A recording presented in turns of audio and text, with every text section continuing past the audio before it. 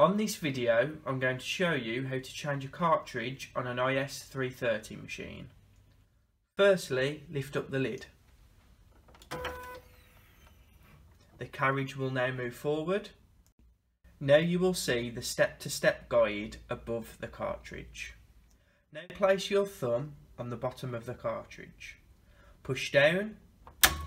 The cartridge will now clip out of place.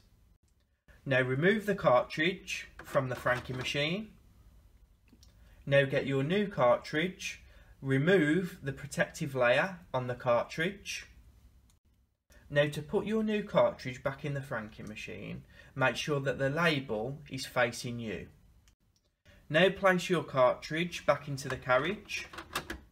Now place your thumb on the top of the cartridge, press down, and the cartridge will slot back into place. Now close the lid.